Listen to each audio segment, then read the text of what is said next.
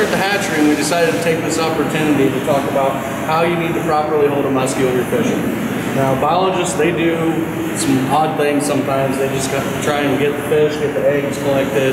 But when you're holding them, you can grab them firmly by the tail, go up underneath their head, hold them, get your picture. The other one is your gill hold. So you come up under the gill cover. No, settle down, gill. Under the gill cover, keeping outward pressure, and pinch just like that. You just pick them up vertically, slide, do your pictures, and then when you release them, put them back in, grab their tail, let them get their bearings, kind of wiggle them a little bit. Do not push them back and forth. Their gills are designed for water to come through the mouth, out the gill. So if you're pulling them back and forth, you're essentially drowning the fish. So you just kind of hold on their tail, and when they're ready to go, they'll swim off.